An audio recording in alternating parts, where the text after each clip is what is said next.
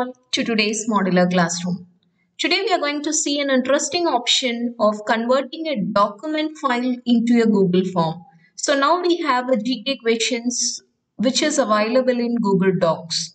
If you want to convert these MCQ questions of GK type to a Google form, it can be very easily done with an add-on which is available. You can go to the add-ons and click on Get Add-ons. Once it gets loads, you can select the doc to form add-on. You can click on install and continue. So this add-on once gets installed, you can easily convert a document file, old files which you have in the document format, you can be converted into Google Forms, and all the MCQ questions or short answer questions can be made to a Google form. So it's getting loading.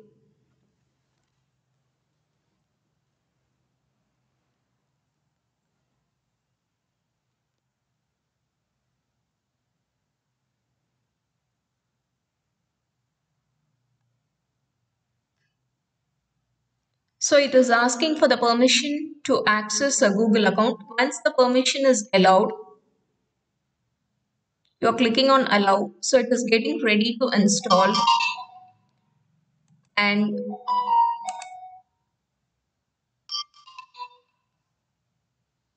it has been installed. You can click on done.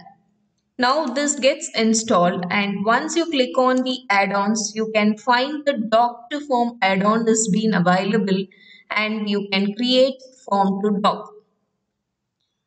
With this option, you can make a conversion process so that this doc file is converted to a Google form. So the right side you can find the create form as a heading, and here you have to give the instructions.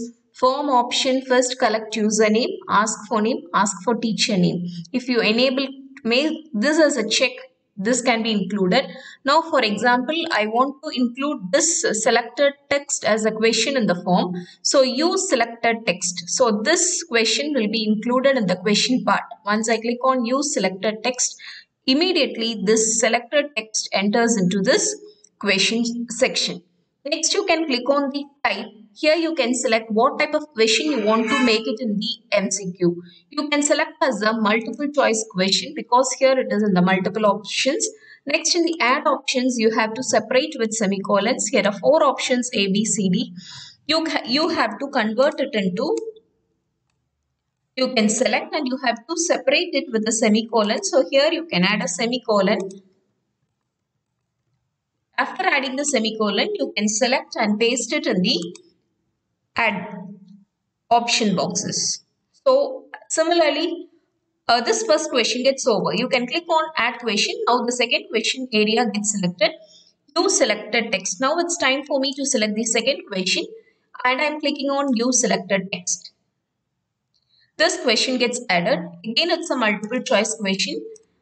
So here I'm selecting the 4 options, but remember we have to give the semicolon at end of each option. Now the choice gets added.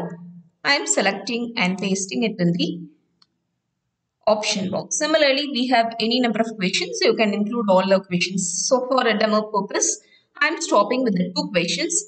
Now we have added the question, and here we can select the create form option. Now I am clicking the create form option. It is loading. Now creating form. The form gets created. Now it is success.